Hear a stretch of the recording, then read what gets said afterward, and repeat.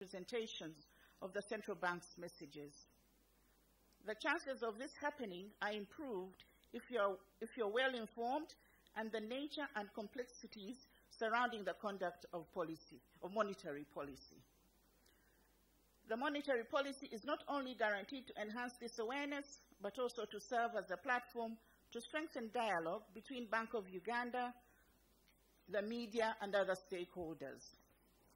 This will be pivotal in providing relevant feedback about the policy choices the central bank makes, allowing for continued improvement. I am confident that at the end of this breakfast forum, we shall all leave more empowered and enlightened. It is now my honor to invite Dr. Adam Mugume, the Executive Director, Research and Policy at the Bank of Uganda, to make the main presentation. This will be followed by a question and answer session. I wish you all fruitful engagement. Thank you for listening to me. Dr. Mugume, you're welcome.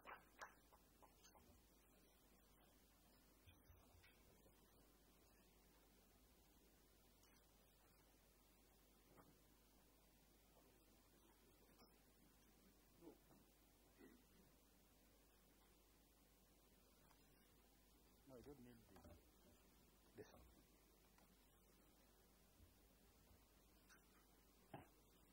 No, I don't need it.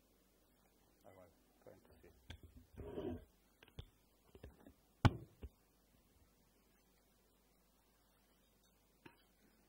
Good morning. My job is simple. I'm not going to read the speeches like we DCOM. I'm only going to talk about economics. And this is about basically monetary policy. The presentation is mainly under 5 themes. The first, I thought would first go, what is the monetary policy objectives? In other words, what is the basis of what Bank of Uganda does? Where is it based? And the second, I would look at how do we do it, the conduct of monetary policy in Bank of Uganda. And then, based on that, I go into recent economic developments and inflation-managed developments, and then the monetary policy stance as issued by Governor yesterday. Everybody, I think not to bore you much, everybody knows about the mandate of the central bank. Clearly, the functions of the central bank is to implement monetary policy directed at economic objectives of achieving and maintaining economic stability. Now, so that is based in Bank of Uganda Act. So when we talk about maintaining economic stability, the most important bit is to say price stability, because achieving and maintaining economic stability goes beyond basically price stability. But if you look at clearly what the central bank is able to deliver with its instruments, you can only talk about price stability. I know there are many people here who believe that the central bank can do much broader than price stability. But the answer is, if you give it broader objectives, you have to give it instruments. It only has one instrument, as I will show you later on, and that is basically the money supply. So when you talk about economic stability, in the case of Bank of Uganda, basically we define it in terms of price stability. Price stability meaning what? Meaning that the average increase of the price level in the economy, prices of goods and services households consume, should really be around 5%. So that is the mandate. So why do we say price stability in terms of inflation? Simply because inflation is a distortion. I know most of us here are young. We don't know what was going on in the 1980s and early 1990s when inflation went as far as 250%. Now, okay, if you don't know the history of Uganda, do the same to our neighboring countries. Or remember what we were being told about some years ago about Zimbabwe, when inflation was 1 million plus. So that is price instability. So in Bank of Uganda, price stability was defined as having an inflation of 5%. Now, simply because, as I said, inflation is a distortion, and the only thing that the central bank can do really in terms of having economic stability is making sure that average level of increase in prices really is stable in the range of 5%. Now, someone can say, but why not 10%? Again, there are costs. I have tried to list it there. Because the higher the inflation, the more distortion in terms of economic costs you invite. For example, you are not sure, once inflation goes into a double digit, 10% plus, you are not sure, everybody will start trying to guess where are the prices going in the coming months or etc. Higher inflation is associated with higher interest rate, nominal interest rate, is also associated with higher exchange rate depreciation. So for you to have inflation that is stable in the range of 5%, indirectly you are saying, I also have to maintain an exchange rate that is stable behind the scene. Because the higher the inflation, the more likely you are going to see the higher the exchange rate depreciation. Obviously, as I said, once you have high inflation, forget about private sector investment, forget about having money in a commercial bank, because the money will be eaten every day by the higher the inflation. So that's why in early 90s, many people save in goats and cows and land, but those days when you don't know how the prices are going to rise, you'd rather have your goat under your bed rather than having money in a commercial bank, because the value of the money will be declining every day. Now, as much as we can talk about the central bank etc. and price stability, as I said, the central bank has no control over the supply. So when you talk about economic growth, when you talk about level of economic development, the central bank has no direct control over growth. Why? Because factors of growth, if you remember very well what we used to study in economics, factors of growth are labor and capital. The central bank has no control over technology, has no control over labor, has no control over capital. But it indirectly influences those through the aggregate demand, and basically through the aggregate demand that's where the price stability comes in hand. What is then monetary policy? In simple terms, monetary policy is adjusting the supply of money. Now, think about a case, a simple case like this one. Don't know, unfortunately, can't be seen. When you look at this graph, the vertical lines are money supply. If the central bank reduces money supply, you are shifting the curve, the vertical curve, inward. In other words, because the central bank inherently has the control of printing. It prints Uganda shillings. It can print more, it can print less. Once it has printed and is in saturation with commercial banks, it can reduce it. So, and the demand for money is always negatively related with the price. So once you reduce the money supply, automatically interest rate, which is the price of money, will go up. So instead of talking about money supply, we can decide to say the central bank rate. So when the central bank says, I'm reducing the policy rate or increasing it, okay, in this case increasing it, it inherently says you are reducing money supply. Because as interest rate goes up, as the CBR goes up, given the demand for money, you are actually removing the money supply. So money supply and interest rate are the same. Instead of saying CBR, as we used to do before 2012, we used to talk about base money, money supply, etc. Inherently, we are doing the same thing, but now we are doing in something in quantities rather than the price. The same story. If you want to know, if you go to the market to buy matoke, how do you know whether the supply has increased or reduced. You look at the price. If the price has gone 50,000, you know that probably the supply of matoke to the market has decreased. The same story. Once CBR is rising, it automatically means you're saying, but central bank is reducing money. Once the CBR is reduced by the central bank, inherently we are saying, I am increasing money supply. So the two are basically the same. So when you talk about, therefore, money supply, monetary policy, in simple words, you are just saying control of money supply or adjusting money supply to achieve a set objective. Why do we do this? Simply because once you reduce the money supply, indirectly you are going to influence, sorry, I think that's COVID. Don't get scared. You are not near me. Okay?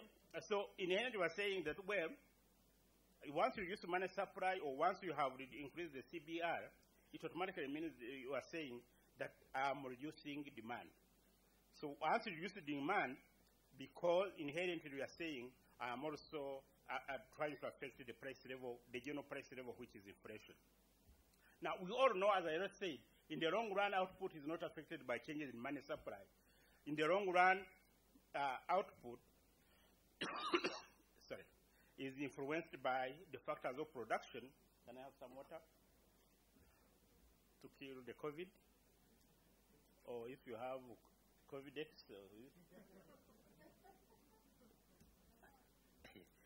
So basically, that's the logic. So why I'm bringing this is to say, once you see that CBR is increasing or reducing, you know that the central bank is basically reducing or increasing money supply. And is doing that to achieve a set objective of affecting or impacting demand, which ultimately feeds into the price level. As I said, output in the long run is basically about the factors of production. It is not about the demand side per se. It is the labor, capital, technology, etc. that drive production, rather than the adjusting in money supply, etc. Now, monetary policy also, for example, we start with, thank you, we set the short term. I have already said on this chart that interest rate, I adjust interest rate, etc. Once I adjust interest rate, I'm reducing or increasing money supply in the economy. And to do that, once I leave more money in the economy, the more demand in the economy.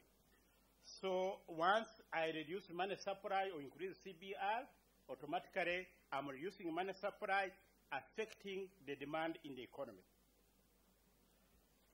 Now, so when, therefore, we are talking about policy rate, the idea is how is it transmitted to the economy?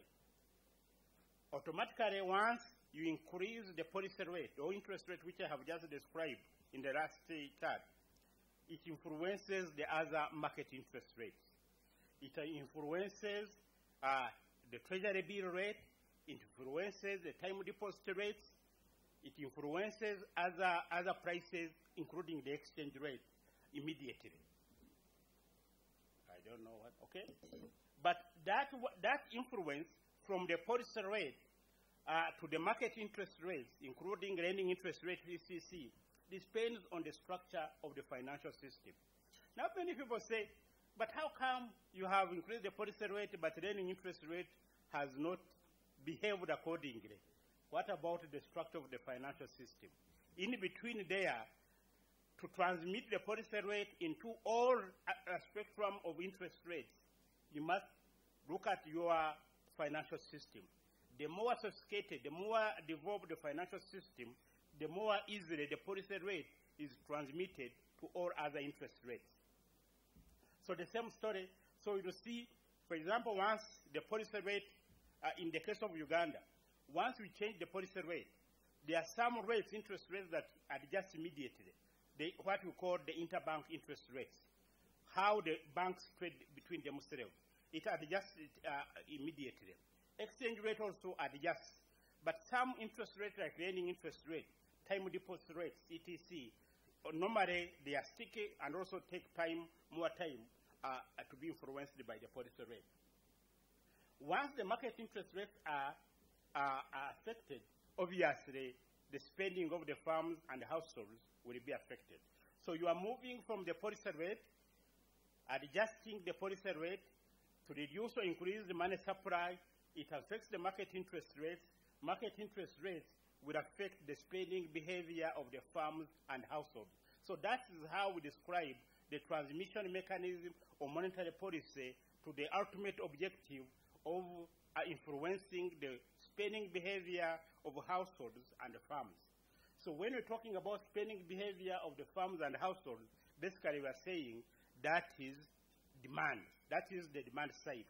So by changing the policy rate through the market interest rate eventually feeds into the farms and household behavior. And basically that behavior, normally once to describe that process, normally up to the spending behavior takes on average around 12 months. So when you are setting policy rate today, like what Governor did yesterday, it automatically means the impact, the full impact, will only be influenced ultimately on household behavior and farms with a lag of 12 months. So that's why, therefore, it means that monetary policy has to be preemptive.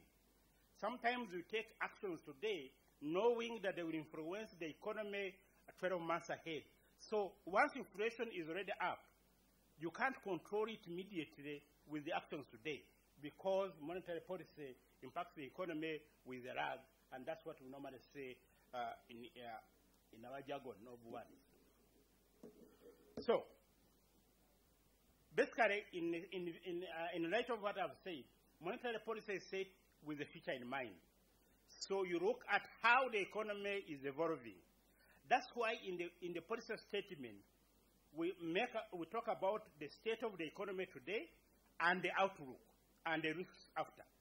So knowing that what the action you are going to take today will impact the economy with a 12 months horizon, it automatically means that you have to look at a spectrum of risks, the outlook, how the risks are likely to evolve, and make a policy decision based on the outlook. Okay? BOU, therefore, has to make forecasts.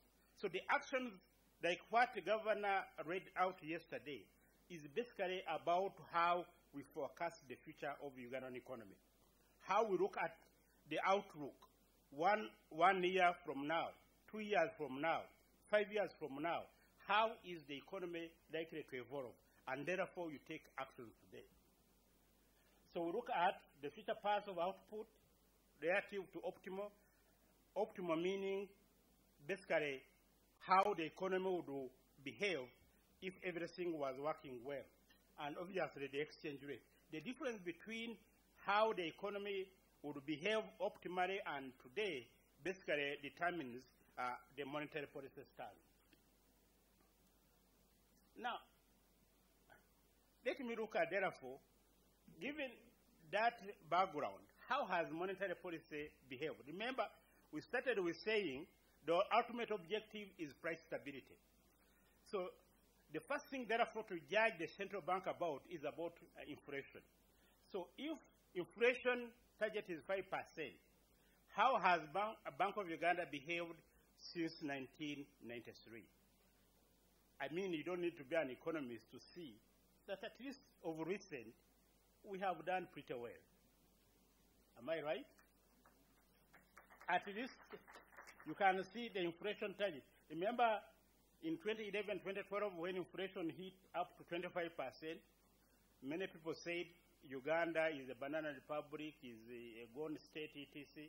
And the government emphasized, no, please give us time, inflation will come down. And indeed, from 2012, we can see that basically inflation has basically been below 5. In some cases, close to 5. But in the history, now, in 2012, that's when we started with inflation targeting. Inflation targeting, that's where we started with now coming up with a policy rate. Before, before we are talking about money supply, nobody would understand what we have done, because we are saying we have increased the base money, we have reduced the base money, but saying that you have increased the base money, you have increased the money supply, it doesn't make, communicating, it doesn't make sense. But you can see that once we started saying the policy rate and having the price stability in mind, at least you can see that basically we have been close to where we wanted to be. However, not necessarily that if inflation is below our target, that doesn't necessarily mean that we are doing quite well either. We are doing well compared to when inflation is higher, but ideally we should have an average inflation of 5% because that is our policy target. That is our medium target. So deviation from 5 either way. Obviously, if it goes up, if it goes higher, it is a bad distortion. But equally, once it is low, it automatically means that you are suppressing demand. The demand in the economy is suppressing it because inflation is quite low. But overall, I think we can say that the central bank, if not, I think in sub-Saharan Africa, Uganda has been one of the best in terms of really managing inflation, to the extent that we have had an inflation of 6.1% since 1993. So in that case, therefore, we have really done quite well on inflation front. What about economic growth? Now, we have in mind also about growth. Whether you want it or not, Uganda's growth also has really been quite robust. If you look at from 1994 to date, the average growth is around 6.2%. Now, if you have inflation average of 6.1 and growth of 6.4, it is really, pretty good. In average for sub-Saharan Africa during the same period, I think was around 3.5, and low-income countries was around 3.3. So overall, Uganda, in terms of managing growth and inflation, has really done well. However, many people would ask, but hold on, you have controlled inflation. You are talking about economic growth. But I don't feel economic growth in my pocket. Simply because as the economic growth goes into 3%, you are multiplying every year by 3%.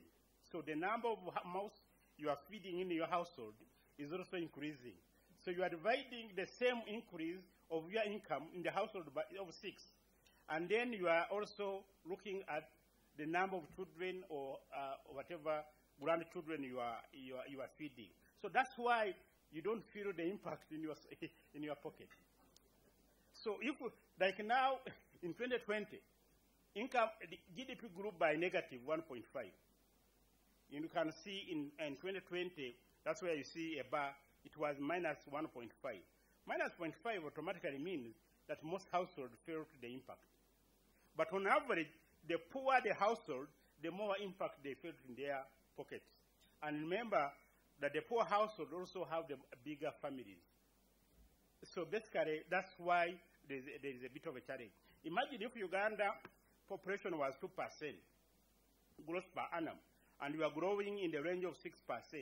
So it automatically means that income per capita growth is above 4%.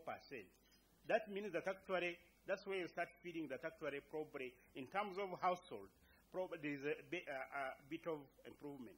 So when you are talking about growth and you are not feeling the same impact in your pocket, think about the number of the stomachs you are feeding. Basically, that is the explanation. So the more mouths you are feeding, the less income you are likely to also to be feeling in terms of the welfare. But overall, leave alone the packet pass story etc. I think also on the growth front, Uganda has done pretty well in terms, so we have managed to control inflation, we have also really stimulated economic growth. Someone would ask, but look, if you look at this chart, it looks as if from 2012, the growth to 2021, growth has not been as strong as in the previous period. There are very many reasons for that.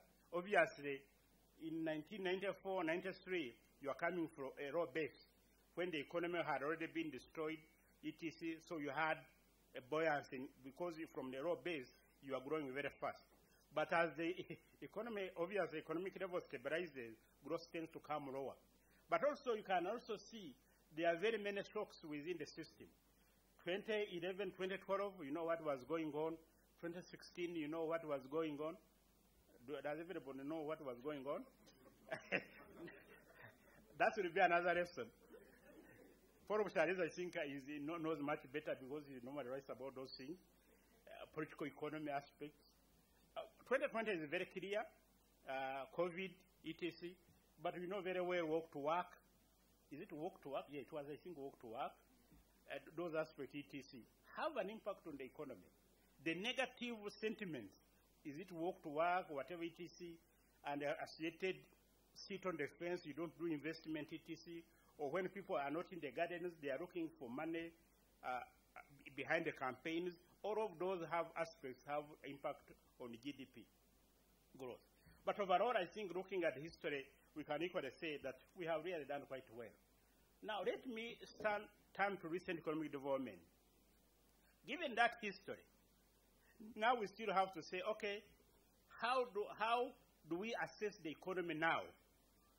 And therefore, how, after assessing the economy today and making a projection of the future, we end up into the monetary policy stance. As I said from the beginning, the first impact of the monetary policy is on short-term interest rate, 7-day. That's the first start. The way the 7-day interbank rate mimics the policy rate means that actually the monetary policy is really effective. So once the CBR is adjusted, it automatically feeds into the 7-day interbank rate. The 7-day interbank rate is how banks trade between themselves with money for 7 days. And this money is no collateral. So how they trade cash between themselves is the 7-day rate. So once the policy rate is effective, the short-term or the way the banks trade between themselves in short-term liquidity must be close to CBR. And this is what you see on the left-hand side. Now, what about other interest rates? That is the other aspect. The other on the chart on the right hand, you can see CBR, the black line. You can see 91-day Treasury bill rate.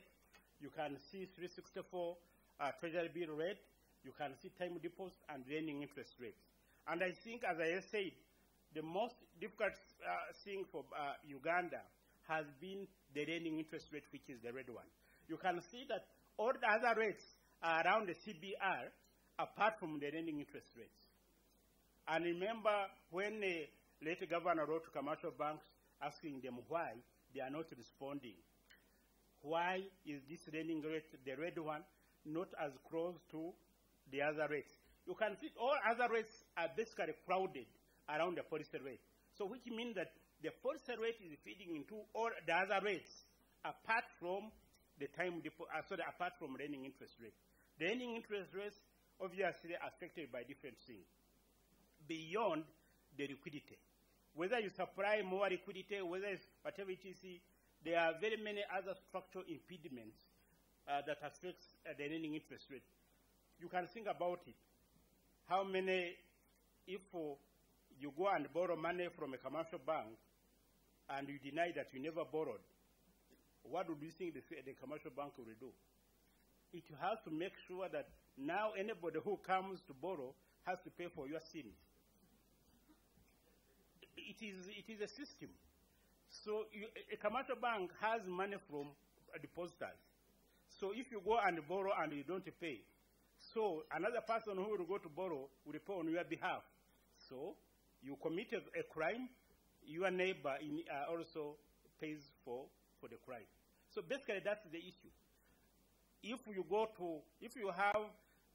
a commercial bank gives out a loan and you default, how many years does it take to resolve the case in a commercial court? it will take probably 5 to 10 years. There are some cases as old as what? All those, therefore, will mean that now whoever else will come to borrow will pay for all those court cases, etc. There are issues like, say, frauds I know many people in Kadaita Commercial Banking is here. They don't like telling us the story about how much has been the defaults. People stealing from commercial bank. Every day they are very significant. So how do you think commercial bank is going to recoup the lending interest rate? All those aspects, the cyber security issues, all those issues, etc. go into the lending interest rate. So beyond the policy rate, beyond the liquidity, then you also have other structural issues that impede the lending interest rate. But overall, the good aspect is that beneath lending interest rate tend to be sticky. You can see that at least from 2012, 2016, at least you see that there is a gradual decline in terms of lending interest rate. Now, people would say, but you see, again, political economy aspect. Many people say, no, why, you know why lending interest rates don't come down? Because the government doesn't have a commercial bank. Is that the case? Go through about it. Because it would automatically mean that government institutions would be charging lower interest rates today. You know the government institutions you have? I don't want to mention them because I'm told that I'm not supposed to mention any, is a crime, but you know them.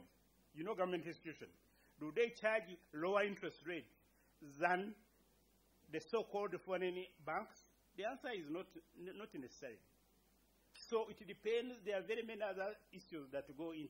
So even if you have UCB bank, it does not necessarily mean that the lending interest rate will come down. That's what I mean. That's a fact.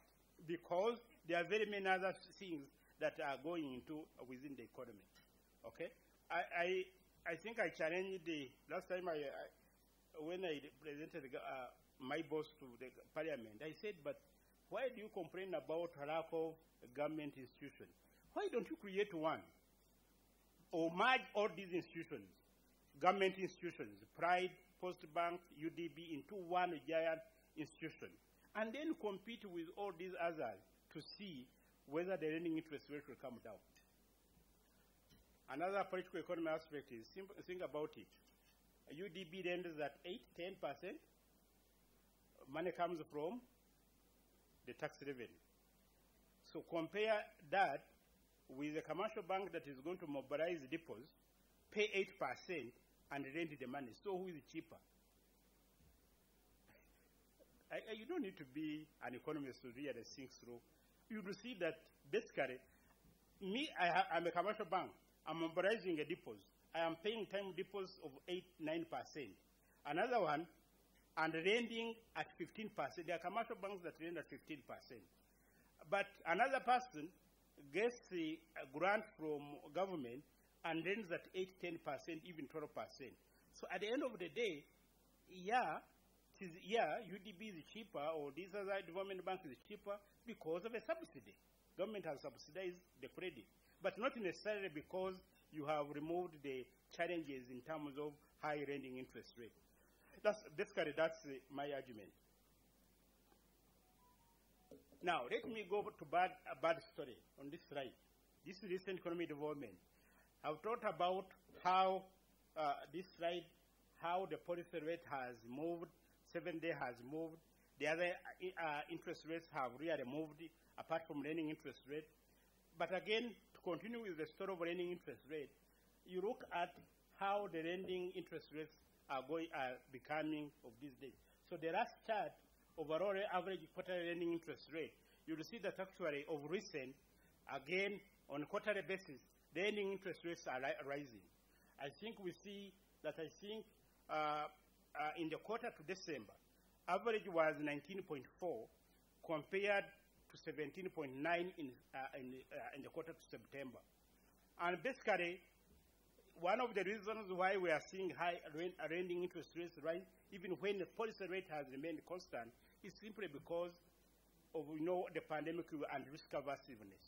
So everybody, remember, that even when we had the credit relief measures, non-performing loans are there, but hidden. So if commercial banks start factoring these ones in, then that's the risk averseness we're talking about. Reigning interest rates then are rising now. But also, on the other hand, per sector, you can see how each sector performs. One of the highest, and this also shows you riskiness. A sector like agriculture, because of riskiness of the sector, attracts the highest lending interest rate. Now, that's why the government, in its wisdom, thought about SCF, Agricultural Credit Facility, basically because these are lending rates by commercial bank, including SCF. Automatically, once you exclude SCF, our lending interest rate for agriculture are still the highest because of the riskiness of the sector. But again, you can see that a sector that attracts a least lending interest rate is actually manufacturing. Simply because manufacturing, these are big, well-established etc. So the riskiness of manufacturing is less compared to, say, what we see in the case of agriculture. So overall, the story is here, yes, policy rate has remained constant, but again, looking at how the banks are pricing the money, it looks as if they are pricing in risks associated with the economy, and therefore, a lending interest rate is rising. Now, this is on private sector credit. Now, normally, in the case of Uganda, even when interest rates were 30%, people were still borrowing. They used to borrow, in early 2000, people were borrowing 28% etc. In any case, I know most of you are too hoary. You have never borrowed from a money lender. But if me who has ever borrowed from a money lender, you pay more than 100%. Or if you have ever gone to a microfinance, microfinance are not cheap. They give you 48% if you are annualizing, isn't it? So basically, when credit is available, people are willing to take it at whatever cost. That's the problem in the case of Uganda. But this case, we see that of recent, private sector credit, this also has really been, very slow. It is modest. We are talking about private sector credit growth of 9%. If an economy is growing in real terms by 6 or 7% plus inflation, it gives you about 8%. A growth of 9 in terms of credit is really very low. Again, simply because banks are not lending, simply because of risk averseness, but also there is a big brother they know who will come for money at the end of the day. You know the big brother. Who will come, and I say, in terms of security, government bonds, now, normally banks start guessing. Like now when the parliament approved the supplementary of 3.8, they have been saying, okay, the 3.8, how is it going to be financed? It must be coming through treasury bills at any given time. So rather than lend a person, why not speculate and wait to see whether the big brother will not come and take the money at 16% or 17% or 18% at no risk? So that is one aspect. That's why we are saying that domestic financing requirement could be also an issue in terms of having less credit extension by commercial banks, because they feel that probably the government will come and take the money. Now, at one time, there's one time when the government decided not to borrow at all. They had a supplementary and decided not to borrow at all for 1 quarter. Banks cried. So if the government now, this time around, they also want to milk the commercial bank, let them not take the money completely. Let them look for another source. You will see how commercial banks will start behaving. So they also behave knowing that, yeah, the big brother will come who doesn't care about the cost in any case, and therefore will take the money. So basically, overall, so the story we are talking about with economic development, we are seeing high rising interest rates, but also private sector credit extension that is slow, and therefore that has an implication. This is the sector distribution. You see that actually there are some sectors. Now we will see that commercial banks are willing to lend to households. They are not interested in lending to the red bars. They are not interested to lend to agriculture. They are not interested to lend to trade. But they are also interested to lend to building and bit of manufacturing. Why? Simply because in the personal loans, most of these are salary-secured loans, so there is security. Agriculture is a bit risky. Actually, the red bar includes the SCF, Agriculture Credit Facility. So it was not SCF, obviously it would be much lower. The trade has been a problem because during the lockdown, trade was heavily affected. And the high non-performing loans, we saw them in trade. So you would see that wherever there are high non-performing loans in that particular sector, private sector credit also will not be going there. That's what we're talking about, risk aversiveness. If the commercial bank is not sure whether they are going to recover their money, given this global uncertainty and domestic uncertainty, they don't give the money to the sector. And that is trade and bit of agriculture, obviously, and the business services. Because you are not sure whether the business is going to survive in a quarter ETC, so you can't give them credit also. So basically, that is the story about credit. But also, on the other hand, we see households interested in borrowing. You'll see that the loan, when you look at the value of loan application, as in the quarter to December, was about 5.2 trillion. Applications commercial bank received in that quarter, if you sum them up, was 5.2 trillion. But commercial bank gave only 2.9 trillion. So the approval, loan approval is on the right, application is on the left. So individuals, businesses, households applied for 5.2 trillion in terms of the value of loan application. So automatically you can see the demand for loans is increasing.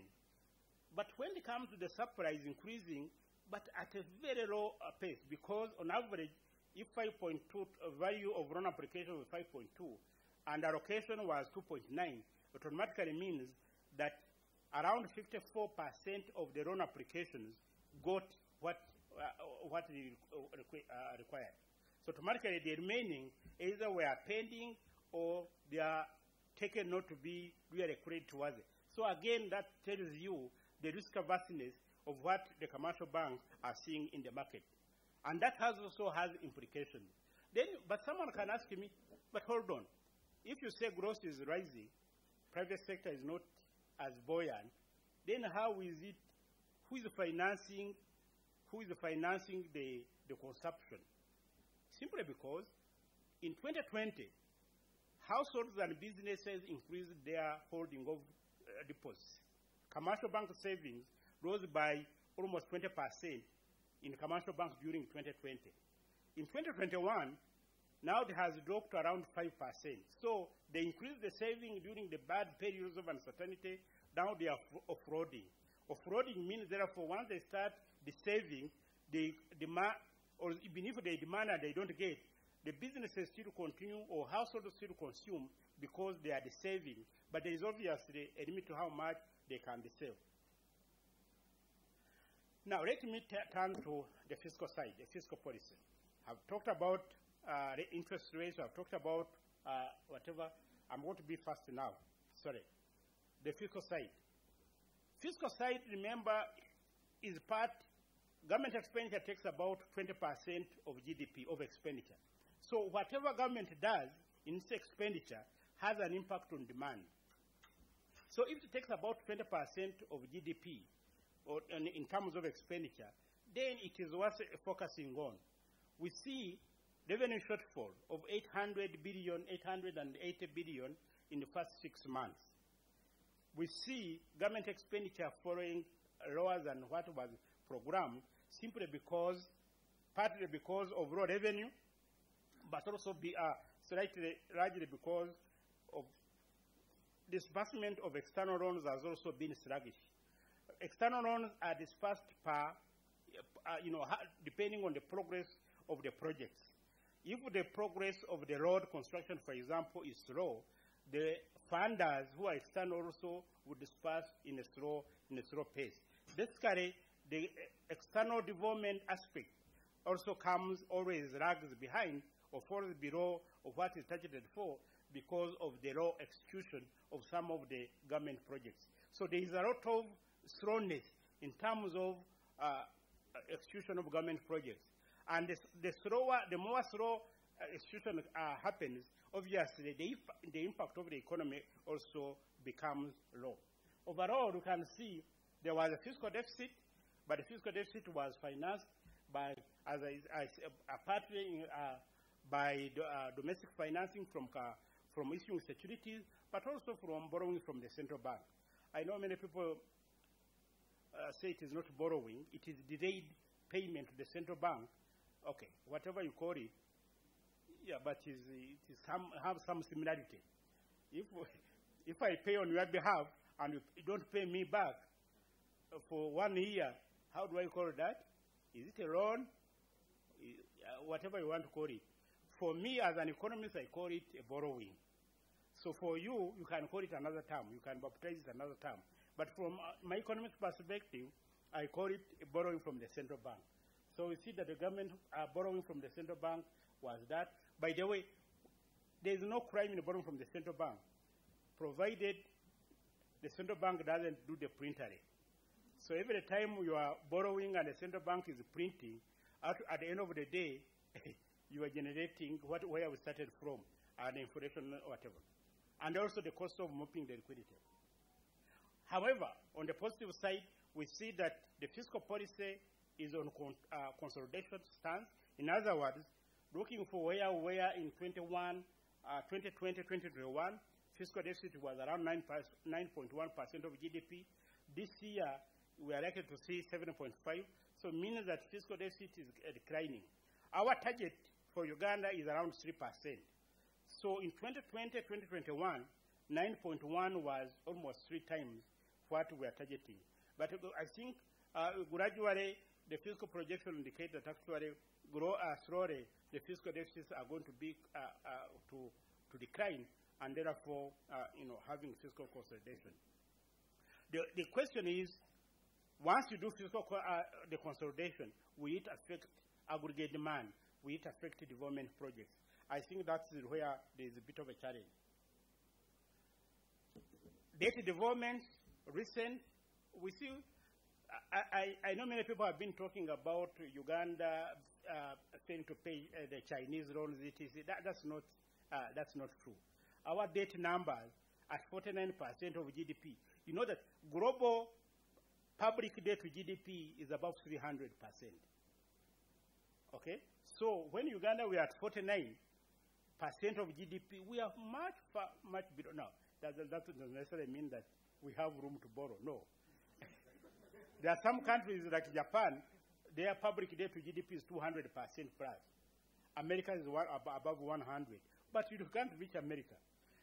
The countries that have gone towards 100% and they have faced it, Zambia, I think Angola, Mozambique, Angola, and the country like Ethiopia had debt to GDP over 80% and is already negotiating for restructuring of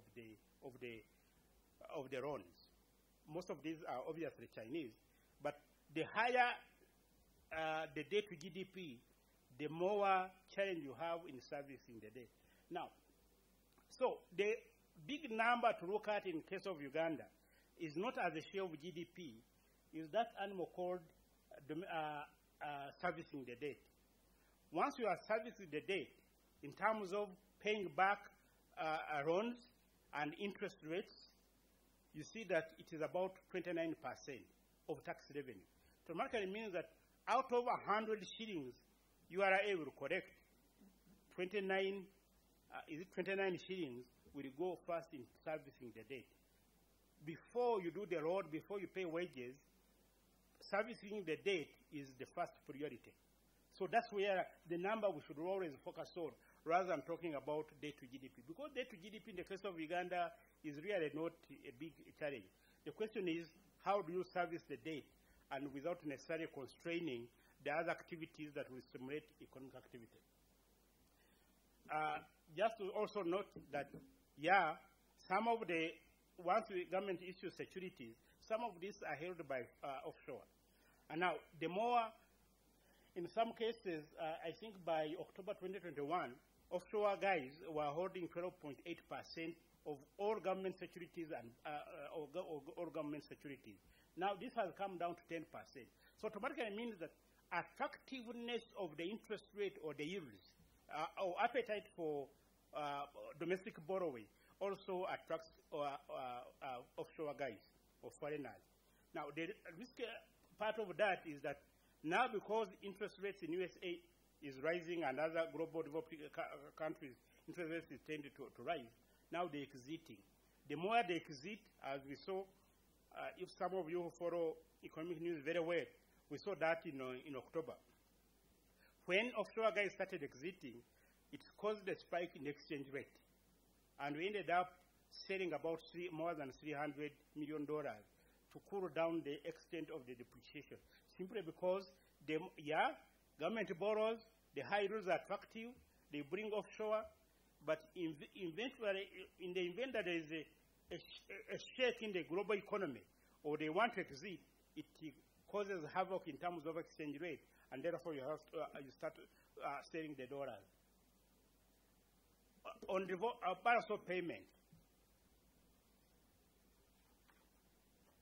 I've talked about government 20% of GDP, but what goes on external side, imports and exports and the transfers are part of the aggregate demand. If you still remember, aggregate demand is equal to household consumption, investment, government, and then external sector. So this is the one we are talking about. You see that external sector has exports. How are they performing? In 2021, including gold, we exported goods worth 4.5 billion. This was compared to 4.46 billion in 2020 and around 4.1 in 2019. So overall, there has been an improvement in exports. Now, we try to remove gold. Why do we remove gold? Because basically we know gold comes from wherever it is coming, not Bunyaruguru, no. This one, it comes from somewhere else. So if it comes from somewhere else, the value addition is small. So once you try to wash it out of the exports go to 3.3 billion in 2021. But that is compared to, say, 2.8 billion in 2020. So overall, even excluding gold, you see that our exports have increased. Now, that's where we need to see, like our traditional exports like coffee. Coffee has done well. In 2021, I think we exported about 6.7 million bags of coffee. That is up from around 5 or point something, 0.44 in 2020. So overall, in terms of value of exports of coffee, we see that a very big increase. And I think that's really a government effort in terms of stimulating exports, mainly the coffee. But the beauty with coffee also, international coffee prices have been attractive. 2020 are increasing. However, also imports are increasing, and imports are increasing more aggressively. Bit of this increased saving, we a bunch of imports. In Uganda, another one. If it is made in Uganda, the value addition from Uganda's aspect probably is 1%. If we are like some of us who put on knitted shirts, those ones we know, at least cotton, I don't know if it's made in Rango, but at least we have some bit of Ugandanness. But the rest of us, we know very well, that's the import. So as you reduce your savings, you are importing from China. And basically China is where most of our import increased in a year by around 22% compared to exports of around 19%. So the difference between exports and imports is the deficit. So that deficit must be financed by something. Okay? Now, how do you finance that? You start looking at how is the travel receipts. It is increasing. In 2020, because of COVID, we see a bit of an increase to around 960 68 million. So a bit of tourism also is recovering. Workers' remittances has been resilient. You will see that even during COVID, we got $1 billion from workers' remittances. When we say workers' remittances, you know these people, some of them unfortunately who have died in Middle East, that's where the money comes from. It is not from the rich guys in USA. Most of this now comes from Middle East. These young guys who have gone as made ZTC or security guard. That's where bulk of this $1 billion is coming from. So that's the $1 billion we are talking about, and actually it is recovering. It used to be 1.4 in 2019. Trade deficit. You are talking about travel receipts. You are talking about workers' remittances. You are talking about NGOs. All that combined help us to finance the goods account. And obviously also the borrowing, external loans by the government, etc. Overall, balance of payment seems to be improving. Compare, 6 months down the road or even 1 year. But again, it also depends on what is going to happen. For example, coffee prices, where they are going to be depressed again, or whether international oil prices are going to continue rising, etc. But all from the external side, yeah, bit of favorable news. Our financial account was able to overfinance even the deficit and therefore had a surplus to build the reserves. That's why we are talking about reserves in 2021 going up to $4.3 billion compared to around, I think it was around 3 point something in 2020. Overall, in terms of reserves, because of a lot of inflows that go on in terms of financing the deficit, we see a build-up in terms of reserves. Has FDI. I think I forgot to mention it. If you look at FDI there, oh, I never put it there. But FDI also is increasing. I think we are seeing in 2021, we're looking at an FDI of around $900 million, and this is likely to increase even further due to the oil sector investment. Look at financing account. If you look at the oil sector developments, if you look at the export side, that is slightly more robust, although we have a strong demand, aggregate demand in terms of for imports, but overall, I think from the external side, we see a better picture than, say, in 2020 or other years. The exchange rate, obviously, once you have a problem in the balance of payment, it spills over into the dollar. So once the picture on balance of payment is improving, as I have described, it spills on the exchange rate. And that's the story. Many people have been saying, how come the exchange rate has been stable? What magic has Bank of Uganda done? No, it is not Bank of Uganda necessarily. It is how also the economy is doing. This is reflective. If the exports are doing well, if automatically the dollars will come, and therefore it will impact on exchange rate. However, another positive aspect on exchange rate is the positive sentiments. Once offshore, once investors look at you as a healthy person, they are willing to bring you. The more healthy you are, the more dollars you are likely to attract. That is basically the story. That's why we say, like the example, during the days when we had walk to work, offshore guys exited. Many people, even Ugandans, would rather have move from Uganda shillings and hold dollars and don't spend anything, simply because you have a question mark of even if people are willing to spend their dollars, even foreigners are willing to give you, to bring in more money because you are attractive. You are, as an investment destination, you are attractive. And therefore, that's the story about the exchange rate. However, the caveat is, the stronger the shilling, the more costly it is for the exports. So we should not always think about as exchange rate being attractive as a good sign in the economy. No. It makes the imports more cheaper. So instead of looking at the domestic produced commodities, now the Chinese shirt is more cheaper because with $100, the more you hurt the other exports. And therefore, it is not necessarily good. It is actually encouraging imports. That's where we are always talking about Dutch disease, that once oil revenues start flowing, shall we be able to export beans and maize again, or we shall only be talking about exporting oil? And that's really where the danger is. Because as oil revenues start flowing and exchange rate starts appreciating, it doesn't make sense to export maize, because maize will be more expensive to the foreigners. Now, let me turn to economic growth. Given what I've described on the government side, etc., what about growth?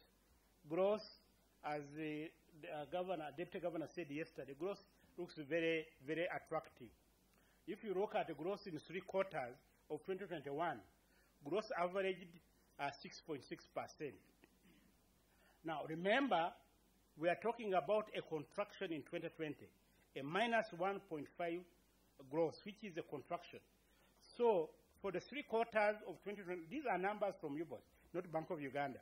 So, for the 3 quarters in 2021, where UBOS has released the numbers, the average growth is 6.6. Now, even if you are not a statistician or whatever, you just assume that, well, if the 3 quarters average 3.6, let's just assume that the last quarter of 2021, probably growth will be 3%. You will still have a growth of more than 6.5%, basically. So overall, that's why I'm saying growth in 2021 is much stronger than 2020. However, with the caveat that there was also a contraction of 1.5, and therefore there is a base effect.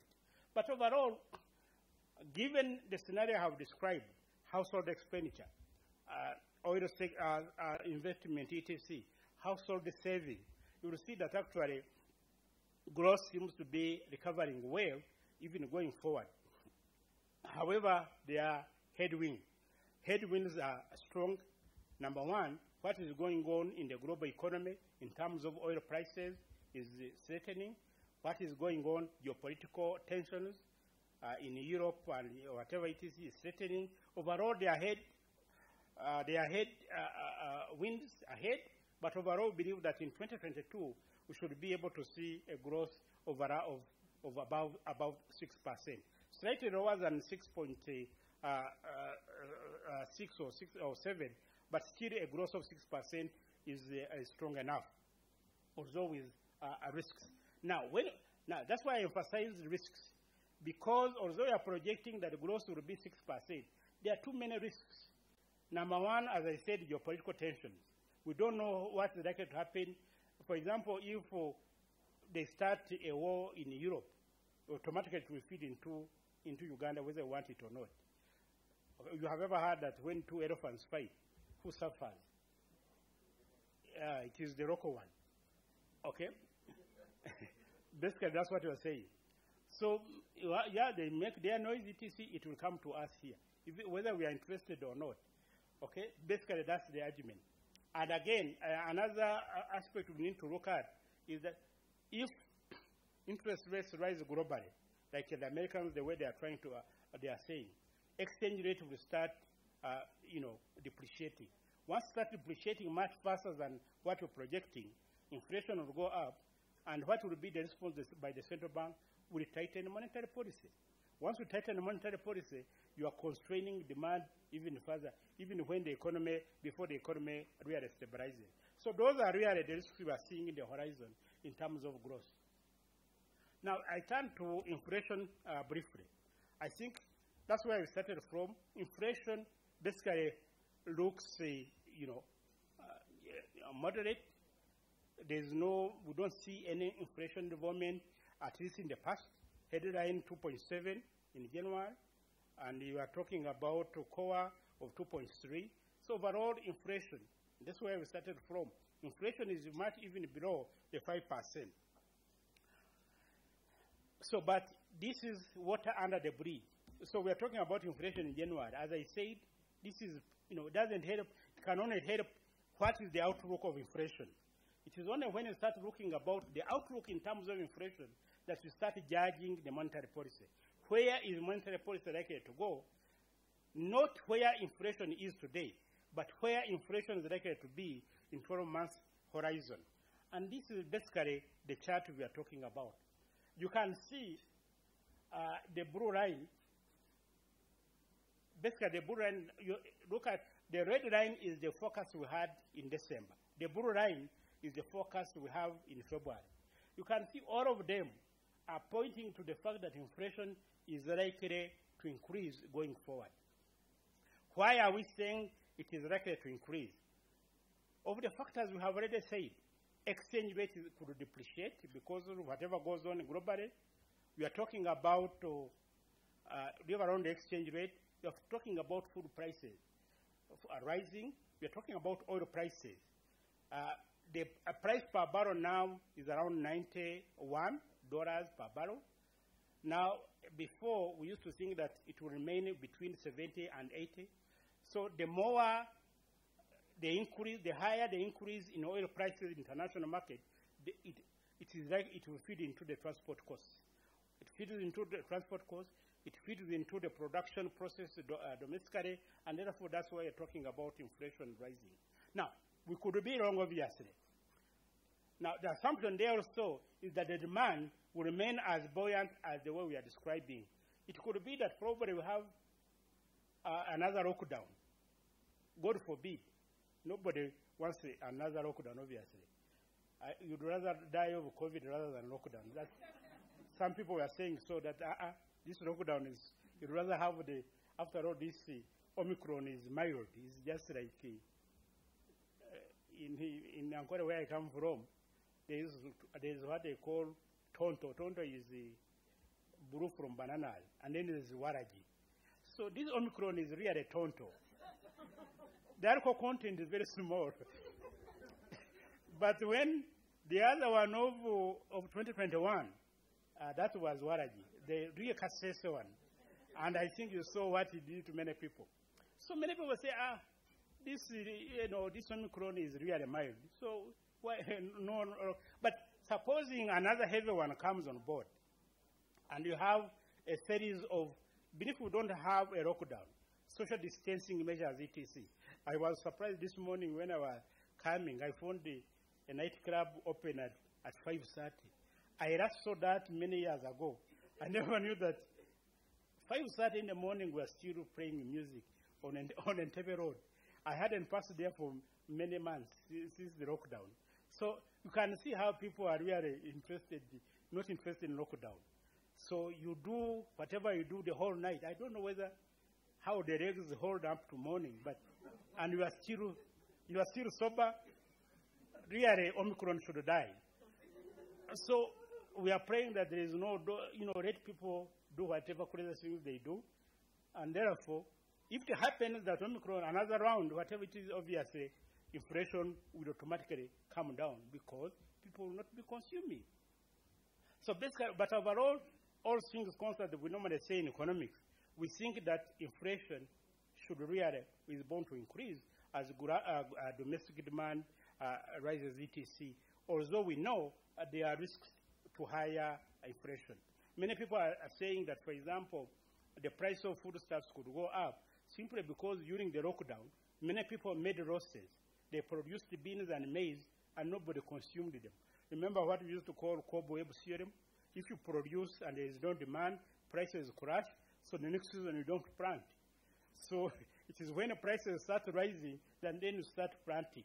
But that is after a round of seasons, etc. So that is also could feed into higher inflation going forward.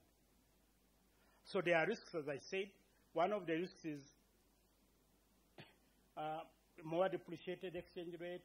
You have, there are some sectors that are not yet captured fully in the CPI basket, like service sector, because if the service schools have been under lockdown, or bars have been under lockdown now that they are open, we don't know the price level increase on some of those sectors.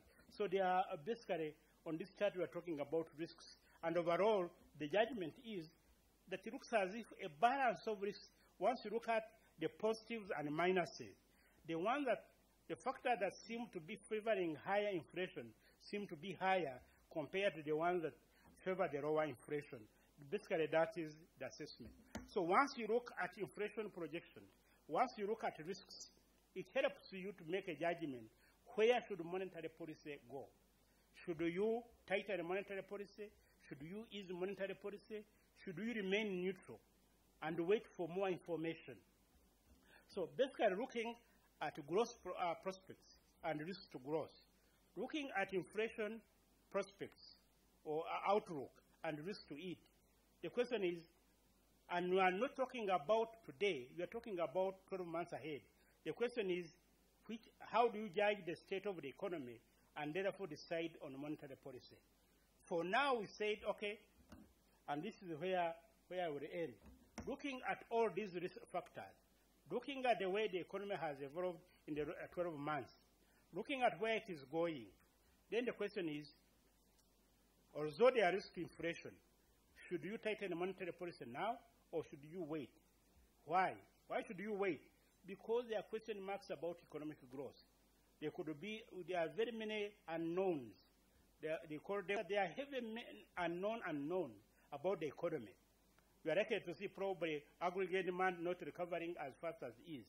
Also, although we are saying inflation could rise, but also could not necessarily rise given what is going to happen to growth. Therefore, the best judgment in our assessment was, based on all that assessment, was to say, let monetary policy remain the way it is at 6.5%. However, governor's statement was clear. Should the output gap or inflation rise much faster than what we are projecting, then obviously there is room for monetary policy tightening. Is there any room for monetary policy easing? In the discussion I have described, you see that any room for monetary policy easing seems to be really almost nil. Okay? Are there rooms for monetary policy tightening? The answer is, suppose inflation is the way we have been described. That is where I hope I haven't bored you. Thank you. That's the end of the presentation.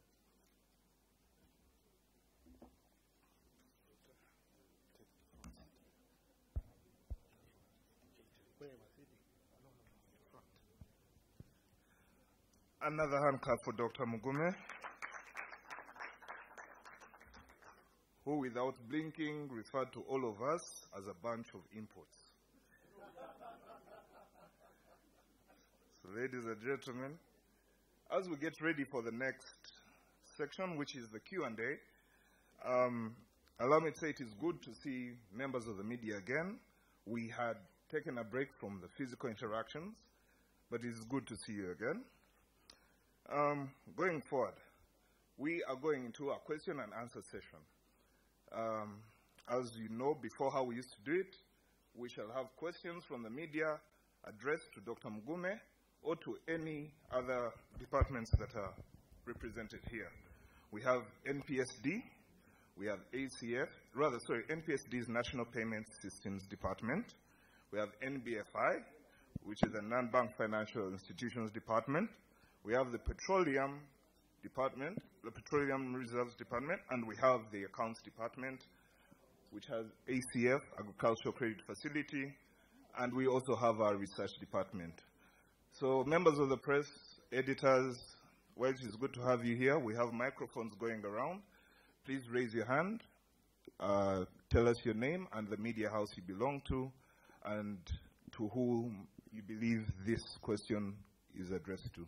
Thank you very much. We'll take the questions in rounds of 5. Thank you.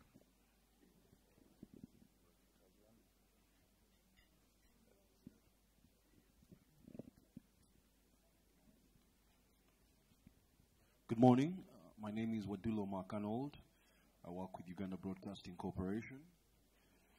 My question is just quite simple, but to help set the pace. Basing on income per capita, I want to know what population figure are we working with. The URSB seems to be mentioning we are 41 million people by 2020, actually 2021. But we find other figures actually almost peaking to to 50 million, 49, we see 49 million, we see 45 million. So what population are we basing some of these figures on? Thank you.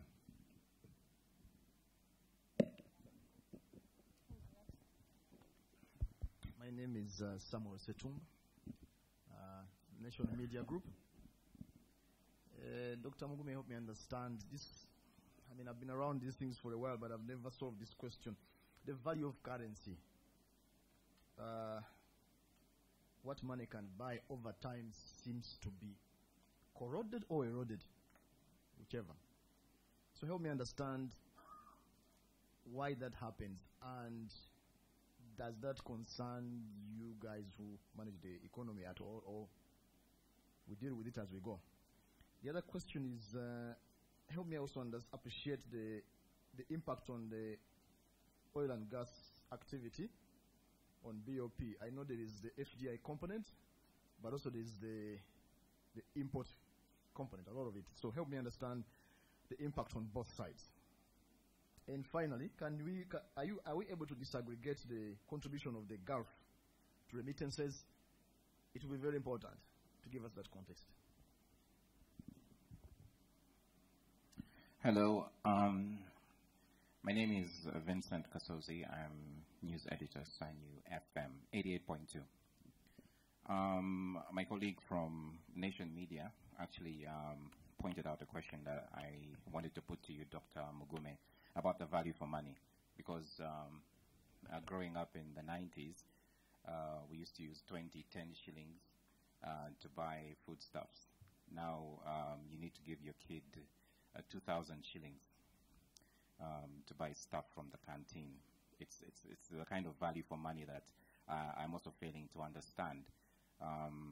A same note will get you less stuff in the market than it did probably 15 years ago. So how does this relate to the Bank of Uganda's attempt to put inflation under control and eventually helping improve real incomes in the economy? Yeah, so that's an addition to his question, my colleague from Nation Media. So my other question, number 2, refers to your attempt to explain why the lending rate does not automatically or immediately follow the CBR. I wanted to ask you whether or not it's got nothing to do with structural issues as opposed to merely the predatory capitalist behavior of banks that we've failed to put under control. Because we all know that loans are either insured or they come with collateral. In fact, one of the most valuable assets a bank has is its loan book. And as we've seen, probably with investigations by Parliament and sale of banks, the loan book is actually very, very valuable. So, and then you explained that lending rate while you were talking about access to the private access to capital, to credit, private access to credit. To follow up that question, I hope I don't get too convoluted. Paid up capital for banks was increased drastically from, I don't know, maybe 5 million to 25 billion. Why was this done, and has it got anything to do with accusations against the government to limit local banks, and this has in the end led to a reduction of access to capital for locals because, like I said before, foreign banks access to credit. I hope my questions have come across clearly, and yes, thank you very much, Dr. Mugume. Paul Busharizi, the New Vision. On the issue of lending, on lending rates, I'm sure it follows some supply-demand logic as well. To what extent can the Bank of Uganda help in the increase of savings into the bank? So if you have a lot of deposits, the banks, despite all other factors, will have to find a way of shoveling that money out of the bank, and therefore lending rates will come down. What is the scope that the Bank of Uganda has in pushing this? Thank you. Okay, we shall have those questions just for now. We shall ask Dr. Mugume and his team to answer them. Ladies and gentlemen, don't forget, within your packets are evaluation and registration forms. We would please remind you to fill these out. We'll be passing by to collect them. Over to you, Dr. Mugume and your team.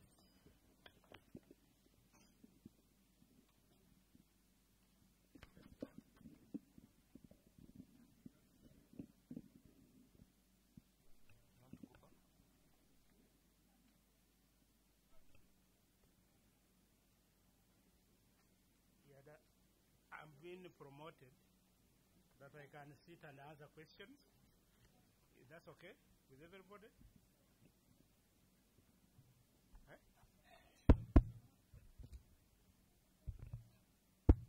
Oh, is that okay?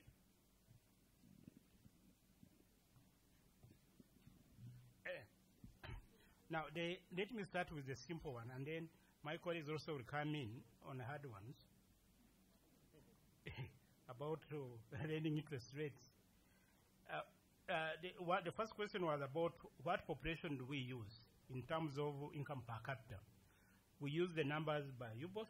You know very well UBOS is mandated for that.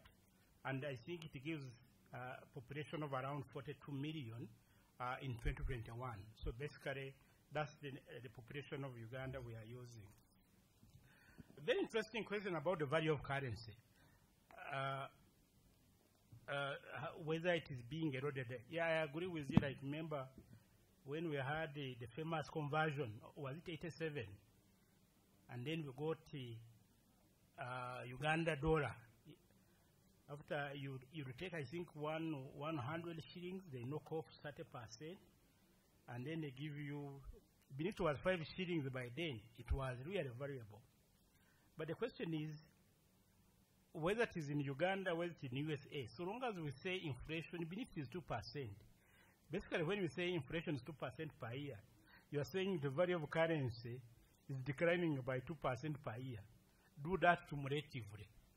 So, if we have said inflation between 1993 to 2021 has averaged 6.1, you are saying that every year, if you had your 100 shillings, now start moving 6.1% per year.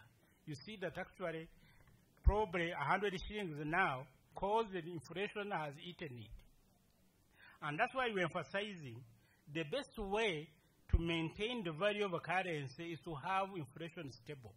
The lower the inflation, the more stable your currency is. So in other words, your money is not being eaten away by inflation. It is the same story. If you have been earning 1 million shillings and your salary has been 1 million for the last 5 years, and inflation on average is say 5%, so you are saying that you move 5% of 1 million every year. So first year you move 5%. Whatever remains, the second year you move the same 5%. So cumulatively see that what you remain with as income, and actually that's reflective of the value of currency, has diminished, is going down. So basically, we are not saying inflation is zero. No. If inflation is zero, it means that the value of currency remains constant. But so long as you have positive inflation, it automatically means that your value of the currency is declining. Now, that's one way of looking at in terms of Uganda shilling. But another one can say, hold on. But what about if I exchange it in terms of the dollar? So the dollar be impacted by the same magnitude? The answer is no, because inflation that affects the dollar is the US inflation, not the Ugandan inflation. So you have to start looking at now The more you export and less you import, the more dollars you attract, and therefore, in terms of how much money Uganda shillings can buy in dollars becomes heavy. So there are different aspects of looking at the value of the currency and the erosion of the currency. I hope I have really answered that one. Okay? Oil import. I think I like that question. We have been talking about FDI in oil sector, but what about the imports related to oil investments? They are heavy.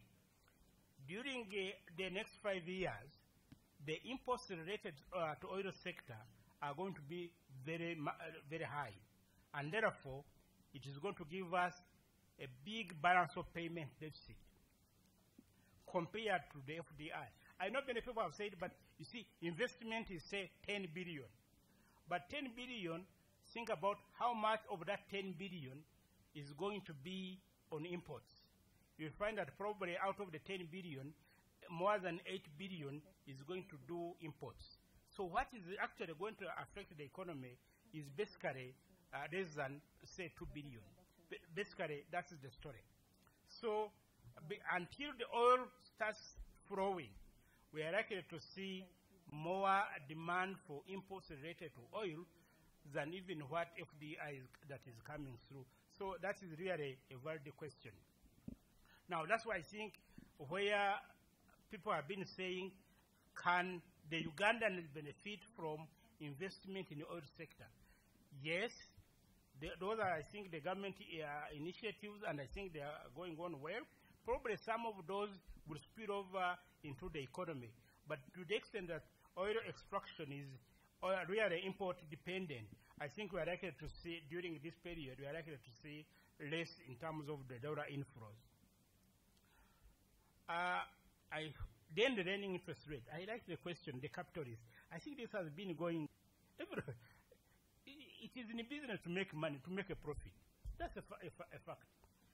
Even a matoke trader goes there to make profit. You buy bananas from wherever you buy it.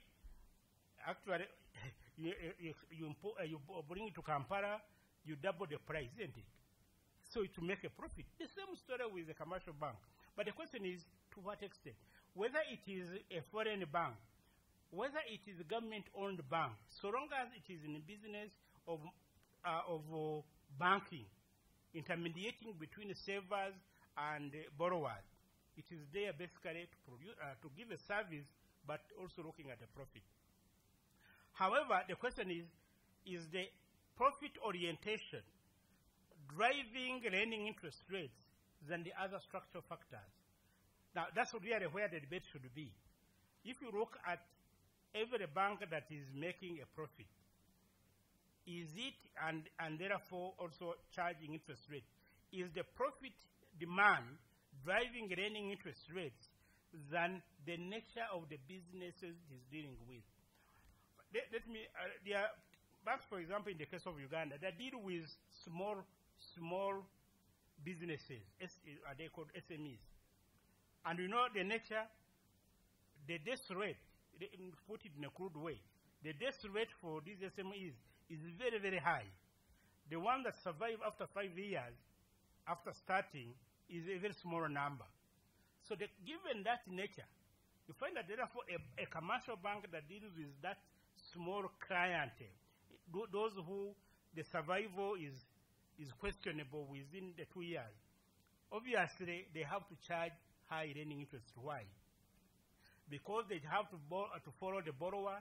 They have to make sure that once you have got the money from a commercial bank, you are actually using it. If it is importing capital, you are importing capital. You know very well there are some Ugandans who borrow money, and the next following day for a business, the following day you are in Dubai. Even I was shocked. There's one who stole money from a bank and went and did Kwanjura, 2 weddings actually, after stealing money. And so when he was caught, he was saying, yeah, I went for introduction. So what do you do? The guy went for introduction after stealing the money. You can't take the wives. So what do you do? And that's the nature. So that's why I was telling you, since you can't sell the wives, and to recover the money, and the money is for a saver, a commercial bank see how to cover it through lending interest rates. I mean, so those are the aspects we are talking about. I like the question of what Bushariz asked.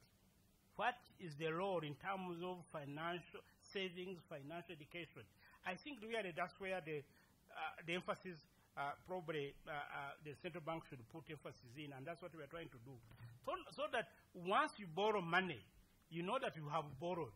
It is not a grant, it is not a donation. You have to pay back, and we have to use it for the particular businesses. Most of the businesses in Uganda, once they get the money, including even development bank, people want to divert the money. You get it comes from, I don't know whether it is lack of education or whether it is basically the nature.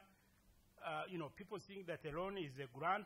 I don't know, but basically it comes from the financial inclusion and education, and I think that's really what probably we are trying to do as a Bank of Uganda.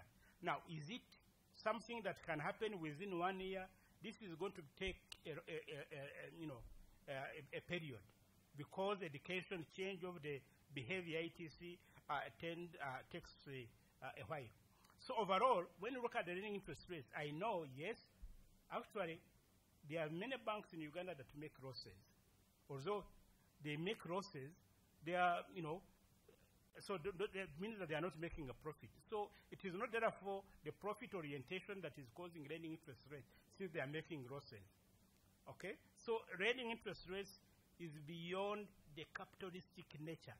Well, as I said, whether it is a government bank loan, bank institution, and I mean, we are all here, we are media, you can go to them and ask them how much are government institutions. You ask each one of them, what is your lending interest rate? If you find it as a government institution is lower than, say, the so-called foreign bank, then you can debate. But in most cases, you find that even the government-owned institutions have the same lending interest rate structure like the others. So it is not necessarily the capitalistic nature of the banking system.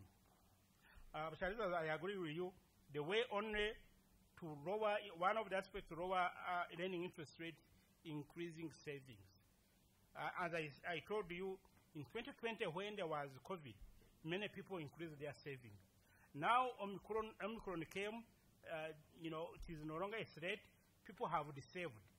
The saving interest rate, the saving increase on annual growth in 2020 was above 20. Now we are talking about 4%. Simply because once the uncertainty started easing in terms of Omicron, people now offloaded in terms of spending rather than saving. So the more savings we have, the more liquidity in the commercial bank, and therefore the more, even if government takes some, at least you have a sufficient amount that can go to lending. I agree with you that that's one way, and I think financial inclusion aspect and education will go a long way into that. I leave the paid-up capital to Robert.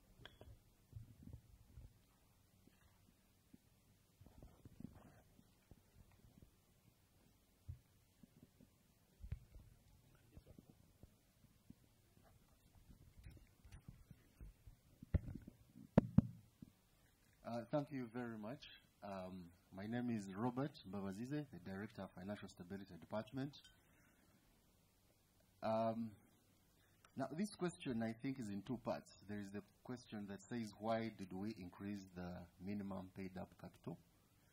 But also there was another interesting part which says, or alleges that Bank of Uganda seems not to want local people to open what?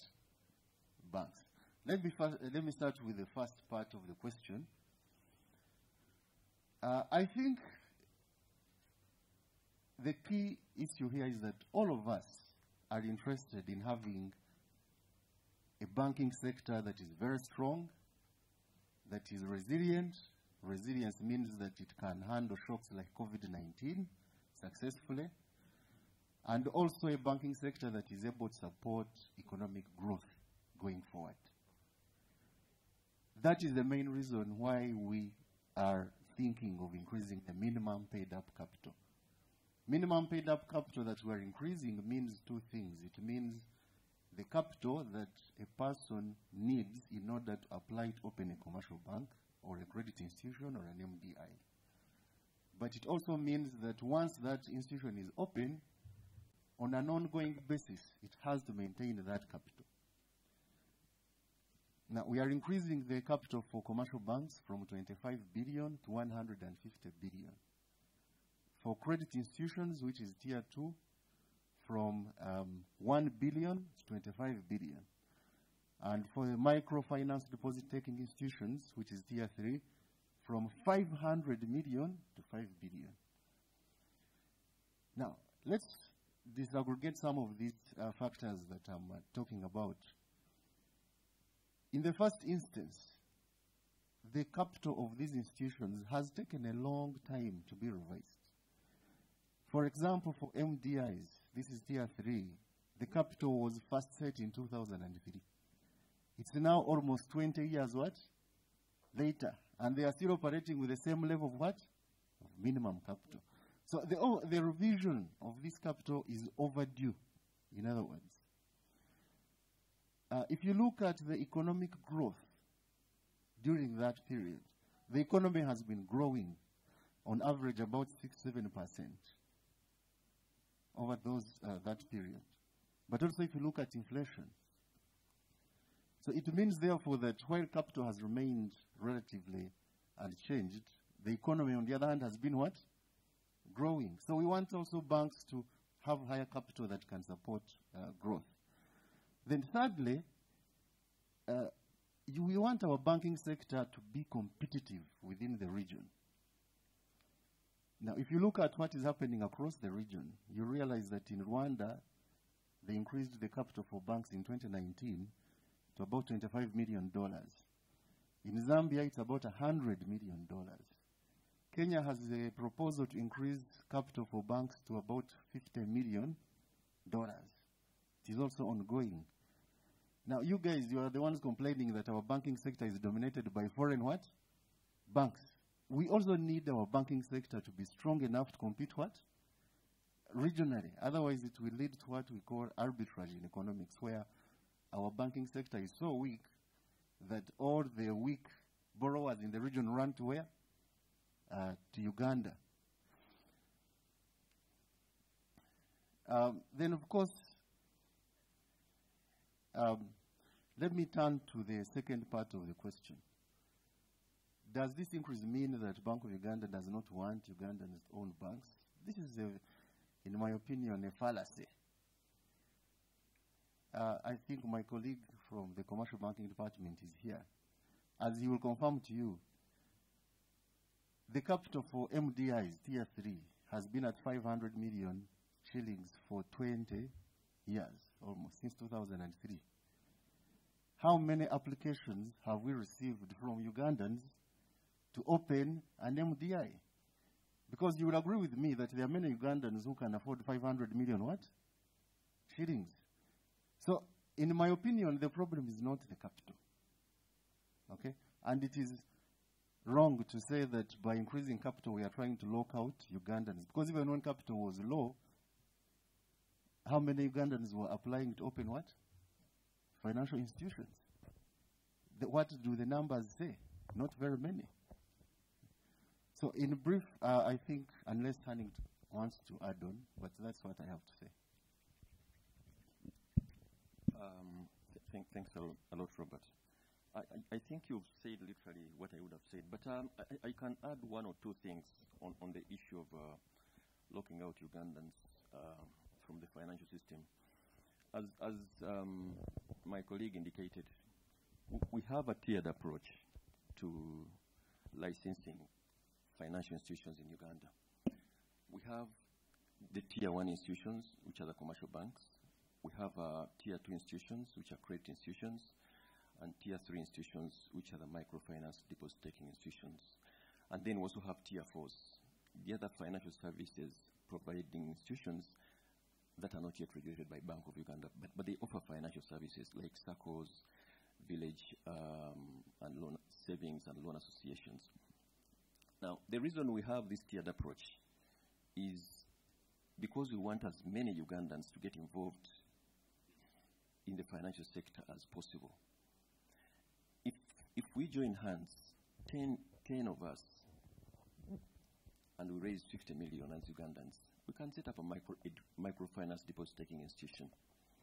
You operate over time, you graduate, you become a tier 2, you continue operations, you graduate and become a commercial bank.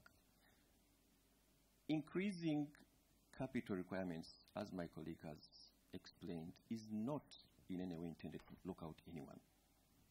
Because even with the tiered approach we have, uptake has been very low. I think that's all I wanted to say. Thank you. Thank you very much. On the issue of savings, there's someone who had a question about savings. There's someone from NPSD who would like to supplement. We're here. Yeah, thank you very much. My name is Alex Ochan, Head of Financial Inclusion at the Bank of Uganda. There was a question, and I think Dr. Mugume responded to it. I just want to supplement. The question was from Paul, that to what extent can BAU help in mobilizing savings in banks? Now, I'll address it in two ways.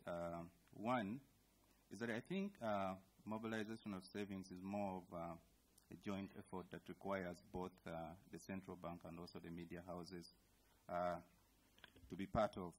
Now, on the demand side, we have, on the supply side, we have the National Financial Inclusion Strategy that addresses several constraints on the supply side. And the Bank of Uganda is the secretariat for the strategy. And one of the areas that we're looking at is, for example, agent banking. That is spreading its roots in most of the corners of the country. And we expect that the services provided should enable the population open bank accounts and also save more conveniently with the different banks. But also there's an effort in trying to link up the village savings and loan associations. As you know, they're quite a vehicle in mobilizing savings in the rural areas with the formal financial sector, in this case, commercial banks. We've already started seeing some benefits in terms of the banks that are doing this, having a lot of registrations from the VSLAs. Now, on the demand side, which is basically addressing the constraints on the side of the population, as mentioned by Dr. Mugume, we have a strategy called the Strategy of Financial Literacy 2019 to 2024, sorry. And has two things, or three, if I may mention. One of them is the financial literacy training of trainers that empowers those who are interested in spreading the gospel of financial education to the population to become trainers. And I think from this meeting, I foresee ourselves having a training specifically for the media houses. The second one, we also do conduct regular financial literacy training centered around 7 areas of personal financial management, savings, loans, insurance, investment, and financial services providers. During the COVID period, we did a lot of training across the country looking at, because we couldn't have a direct approach, so we used the radios. And if you rightly recall, last year we had commemorated the World Savings Day, and all that is aimed at promoting savings or moving your savings from under the mattress to the formal financial sector. I just wanted to provide a bit of clarification. Thank you. Thank you very much, Alex. As you can see, gentlemen and ladies of the press, we have a wealth of information right here at the bank. So any questions that you may possibly have regarding the Bank of Uganda's mandate that may be or may not be related to Dr. Mugume's presentation, I suggest you take this opportunity to ask them now. For those following us on social media, our hashtag is BOUMPF. I will also take questions off social media, so our social media team will forward them to me. So now for the second round of 5 questions, please raise your hand and the microphone will come to you. Again, please remember to introduce yourself and the media house you're representing. Thank you.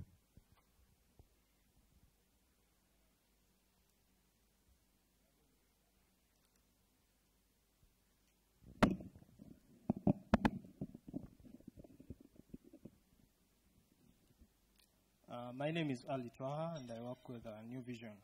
Just two questions. Mr. Mugume was quite clear that there's no chance of further easing of the policy stance. But mine is really on what are the chances of giving, direction to commercial banks, I mean the listed commercial banks, to start paying dividends again to investors. I understand there was a deferment on payments of dividends, and I would want to get a clear picture of when you will start allowing them to pay investors again. I understand there's a system up stress test that started around December, and there's not been any communication on, where the outcomes of that stress test, depending on the performance of the banks. Then two is I was seeing some of the products that some players that were recently licensed, following the National Payment System Act coming into force. One of them is the Safe Border and the products they're trying to give Ugandans. The Act sort of gave them the chance to morph into some sort of small banks out there. I just wanted to understand what kind of licenses did they get from the central bank, really? Thank you. Thank you very much. Next question.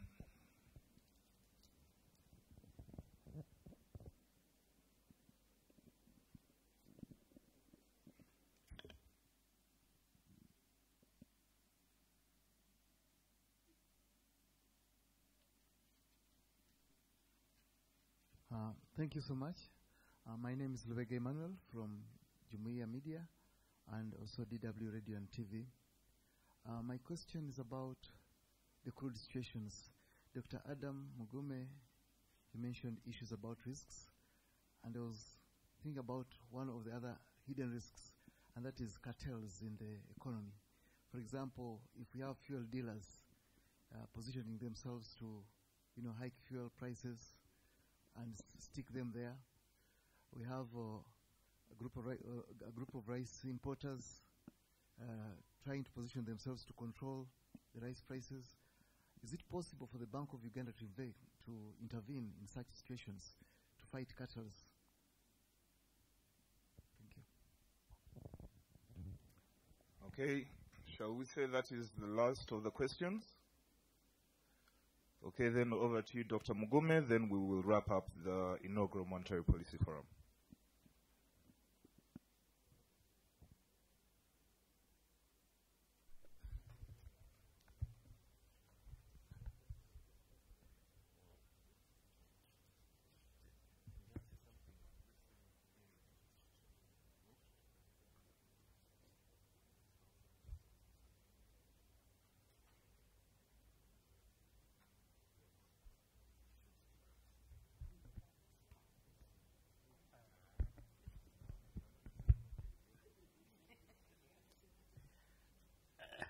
It is good that none of the questions are to me. One question was dividends. The guy who doesn't want to pay is this one, so Waswa. The one of stress testing is in Babazize. They are here. They can answer for themselves. They are of age. Even the safe border question is Waswa. So basically, payments. Yeah, but they were talking about that, I said, so they can answer for themselves. They are of age. Then the cartels, the question of the cartels, what can the central bank do? Now, that's where sometimes I also tend to believe in what you, as an economist, not as Bank of Uganda staff, that sometimes I think too much openness without regulation can also be equally deadly. I agree with that. I'm not saying that we should control, but the question is like recently when fuel prices jumped to 10,000 per liter, you see that that's where you need a regulator, a strong regulator, to say, hold on, You can't all of a sudden, I mean, you can't say the supply is limited. No, but how can supply be, what are you saying then if it is limited? Automatically means that there was supply, you're overcharging. I think that's where I agree that there is need, yes, there is need for liberalization of the markets, but there is also need for a regulator to ensure that once you have a market system, it is not necessarily abused by, so that's where I think I tend to agree. Like the cartels. I'm not sure whether there are really cartels in the market of oil or whatever it is, but the question I think is if there is no effective competition in any market, at least from economist perspective, that warrants public intervention.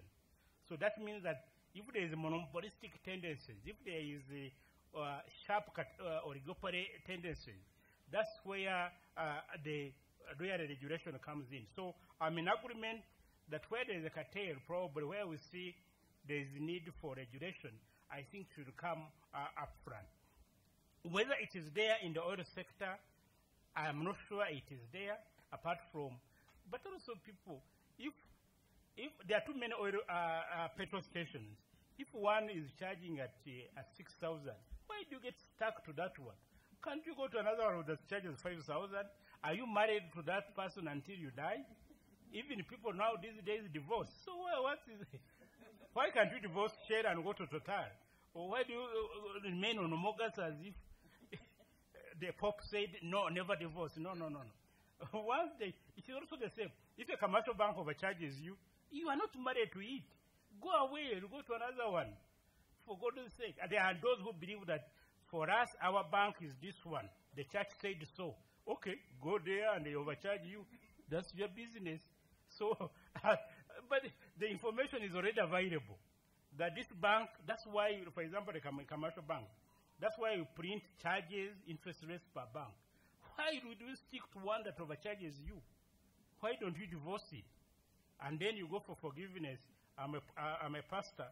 I can give you, what do they call it? When you go to a priest, repentance. There are those things we used to call in Catholic Church, in Unyankole, what they used to call Sakirirego. There are no sins called Sakirirego. For us in Unyankole, we used to call it Sakirirego. I don't know what it is in English. So that means that there is no sin that you can't be forgiven. You can divorce and go where they don't overcharge you. So that's where the market system needs to operate. Look at who is charging who. Even in Matoke market, you will see who is charging Matoke high price. You go to where they charge you less. You can't get stuck to one person as if, So it is up to real individuals whether they are regulators or not. So it happens, I agree with you, although there is need for a bit of regulation, but I think also as consumers, we need to be inquisitive.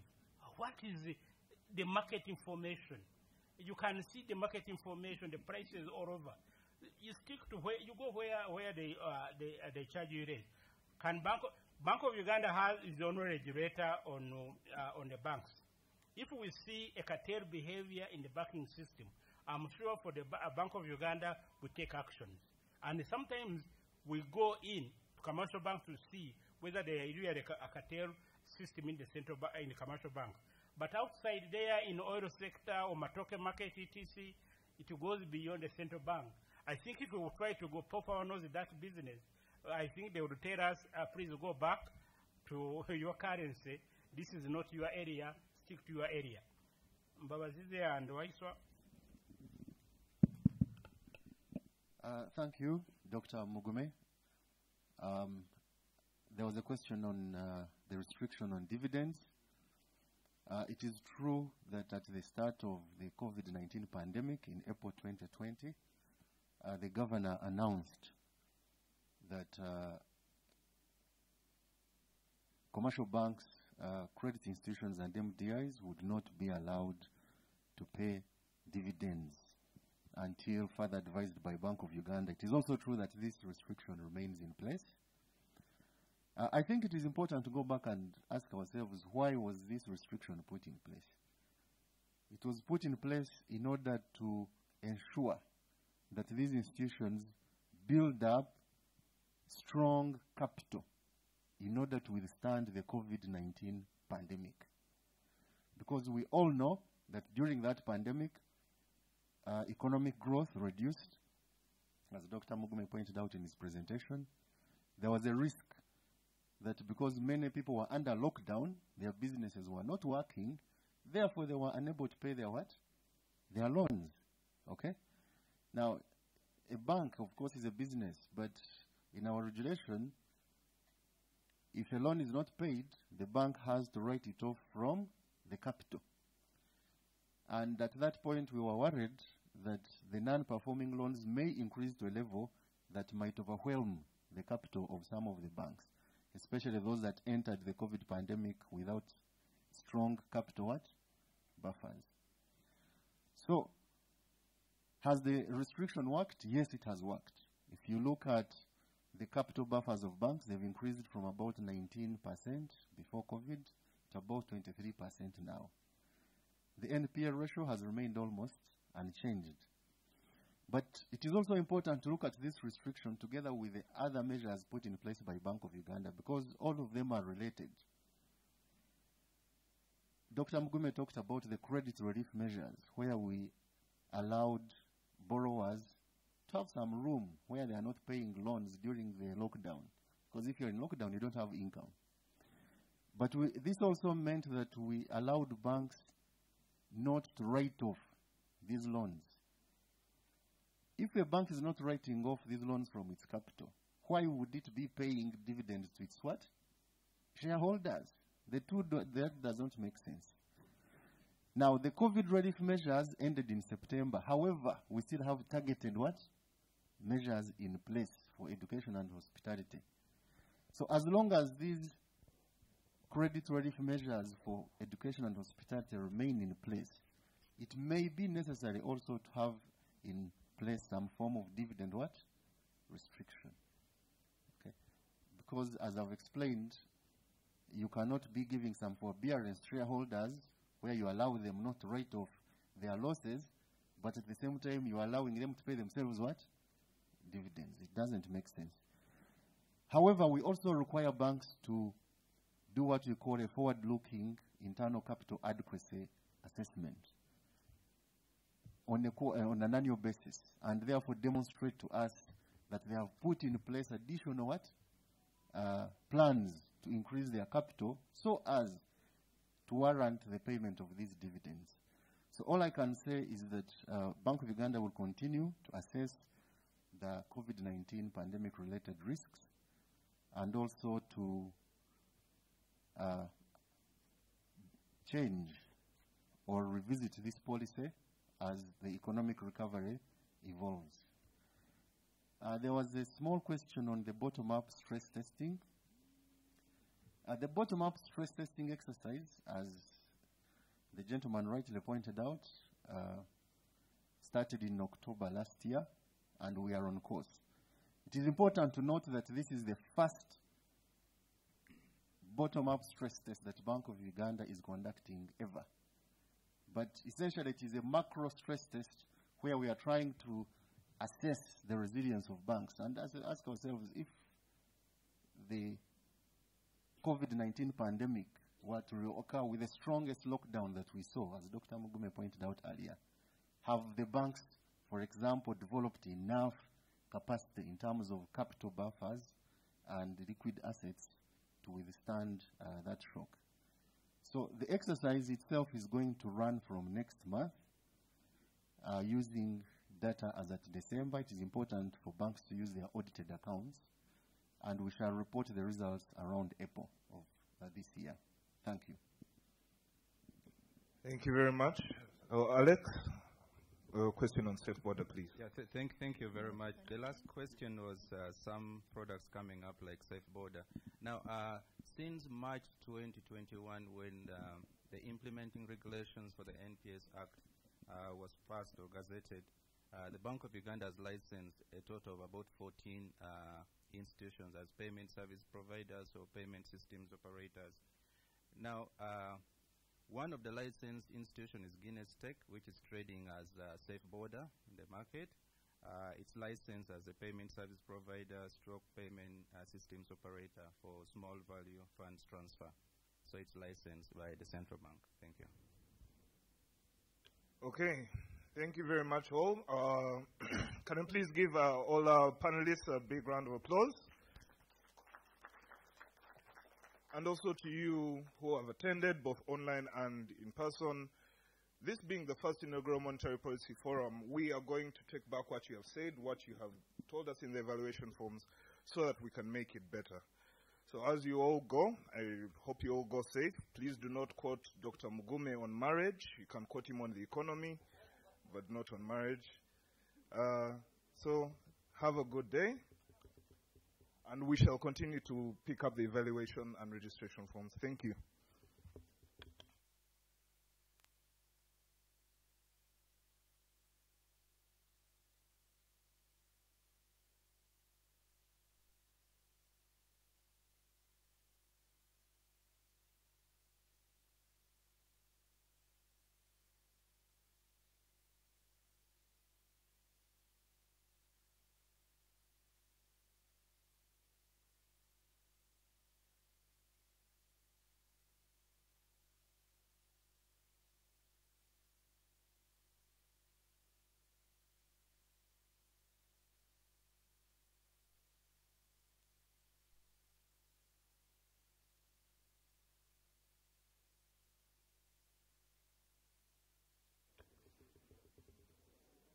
Ladies and gentlemen, if you still have a registration form